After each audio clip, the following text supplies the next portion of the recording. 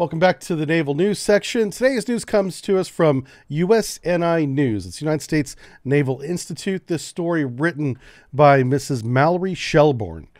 She says, Navy wants to buy 2 additional Arleigh Burkes a year while developing the next generation destroyer. And here we have a beautiful photo of one of the new Arleigh Burkes in a floating dry dock here, seeing some maintenance. Good to see these ships getting the care that they need so they can continue to operate in the environments we ask them to work in. From the piece, she writes, the Navy is committed to buying 2 Arleigh Burke Flight III destroyers per year in tandem with development of the new next generation DDG. The top surface warfare requirements officer said on Wednesday. While the first priority of the Navy's Surface Warfare Division Director on the Chief of Naval Operations Staff is delivering the Arleigh Burke class Flight III destroyers on time, the second priority is seeking 2 per year cadence for large surface combatants. Quote, my next priority is related to the first, and that is to budget for and build 2 large surface combatants a year at a minimum. 2 ships with a year of 35 to 40 year service life results in an objective force of 70-80 large surface combatants in our Navy, says Rear Admiral Paul Schliese during a speech at a symposium hosted by the American Society of Naval Engineers. And this really checks with what they tried to do in 2022. They wanted to build, 2 Virginia class and then 2 of the Arleigh Burkes as well.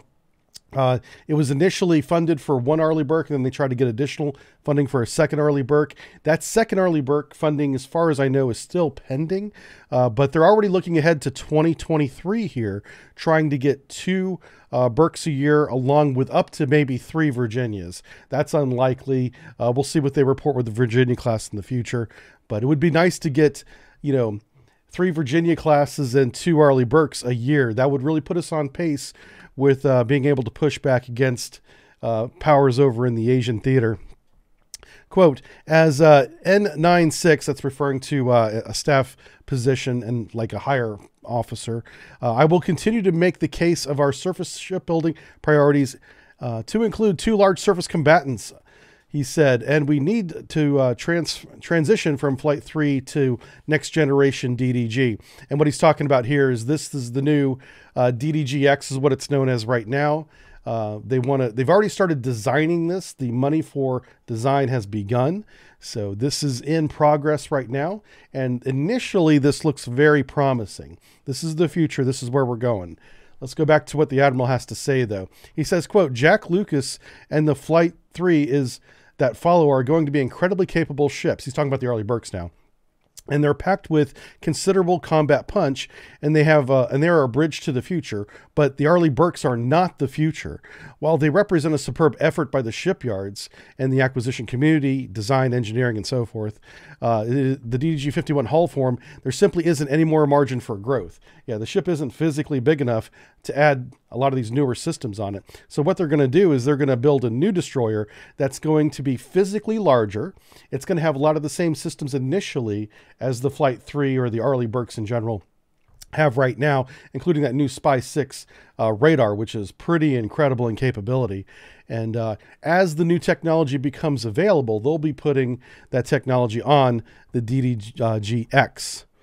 Down here at the end of the piece, he talks about the new DDGX. He says, quote, with DDGX, we're designing in margins, space, weight, power, cooling, SWAP, and to accommodate future capabilities that are under development today and who is to be proven through intense land-based testing and on other platforms already in service. We want to have full maturation for everyone for these future capabilities. We may not be bending metal on the DDGX for decades, but we'll be making time while our adversaries move forward. So that's an interesting statement there that I'm shocked to read. We may not be bending metal on the DDGX for decades. So that gives you an idea of how far out in the future this may be. I heard some estimates that these ships could come in to service in the 2030s, and hopefully that's what he's referring to. But whenever I see the term decades, that tells me more than 20 years before we see these ships. And that's an awful long time away, isn't it? To be beginning paying for them now and in design, and maybe we're seeing the first ones way in the future. Anyway, back to the piece.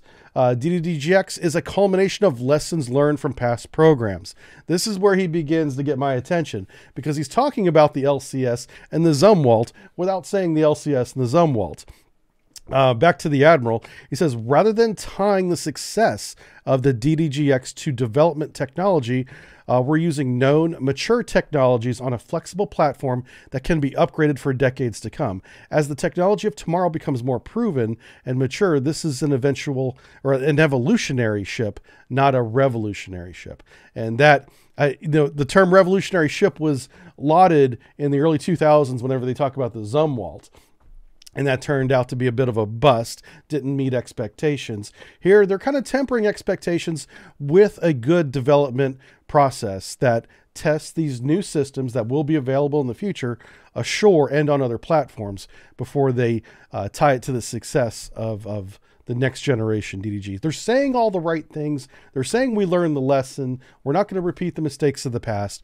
And that's going to save us, time and money, and people won't be as disappointed in the LCS program as those who know about that program in detail are disappointed.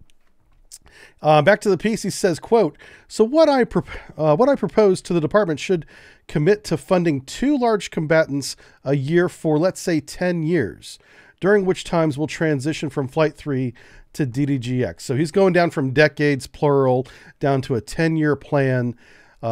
So, 2033 maybe, where we get the DDGX online. And that's kind of reasonable. These programs take a long time to get going. You start designing very early on and you kind of forget about it for a few years as the engineers and architects do their work, and you build the tools to make the ships, parts and stuff. And then you have a 3 to 5 year build process for Hull 1 to kind of work out the problems of production. And then you get the ball rolling, building them 2 a year like we're doing with the Arleigh Burkes now. That's kind of the process. The first one always takes the longest. The first one will always have the most problems, probably costs the most because it takes longer. And he's recognizing all these things up front. So it really does appear as if the Admiral is acknowledging the problems of the past, of the early 2000s and the ambitions we had back then, and taking that into account, the process into account, in trying to sell this new DDGX. He says, both Congress and the industry move forward with 2 Flight 3s per year and 2 DDGXs per year over a 3 to 5 year transition. So there's going to be some overlap where they're building 2 Arleigh Burkes and 2 DDGs at the same time. That's going to be interesting to see how we're going to do that, because right now we're having trouble funding just 2 Arleigh Burkes a year. I don't see us being able to fund 4 large surface combatants in a year, but we'll see whenever that time comes. It's going to cost a lot of money, and that's really what it's going to come down to. Is people love to propose these plans, and Congress loves to authorize them, but whenever it comes to the appropriations voting to pay for these programs, then that's when everybody backs off and says, well, I can't be on board with increasing the deficit X million or trillion dollars to pay for these programs that they voted for and then don't want to vote to pay for. Yeah, we'll see how it goes. It's an ambitious plan. I'm on board with it. We need to get DDGX done. It's a shame it's going to take 10 years, but I do like the idea of building more Arleigh Burkes, because this is the best ship in our fleet right now as far as surface ship, large combatants go. The Arleigh Burke is awesome. Multi-role ship, theater ballistic missile defense ship. It can operate independently with groups. It can operate with carrier strike groups, expeditionary strike groups. It can even do, close-in shore operations too. So it's really a multi-role ship that's extremely capable. And, building more of the Flight 3s just makes sense. All right. I'll put these links in the description for you so you can read the entire article yourself. Big credit to Mallory over at usni.news or usni.org, USNI News. Thank you for writing this piece, and we'll see you guys next time. Thanks for watching. Bye.